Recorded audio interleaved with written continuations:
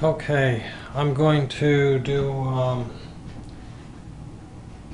disassemble and reassemble. It's 22, Mark II. First thing you want to do is remove the magazine, open the bolt chamber, make sure it's empty, pull the trigger, then you take a hook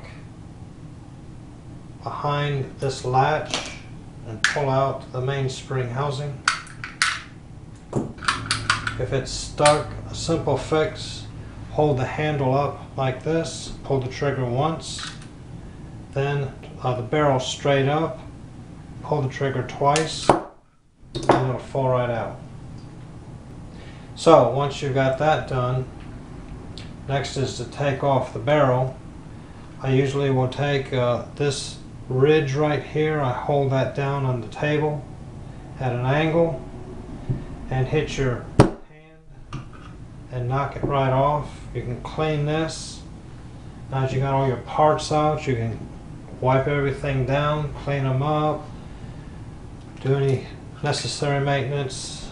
Here's the handle with the trigger. This is the hammer right here. That's the hammer mechanism. I think is also called the strut, that little bar on the back. And that's something you need to pay attention to. Make sure that it is in the right position when you go to put this back together, or you won't get it in there right. So you put the barrel back on, set it right on top. Usually you'll hold it like this and just push it backwards and it'll snap right into place. To clear it, drops right in.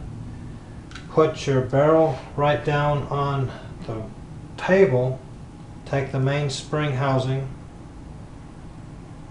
insert it here, and I usually do is just hold my thumb right behind here, grab the top with your other hand and just push with your thumb and it'll go right into place, and it should just sit like so.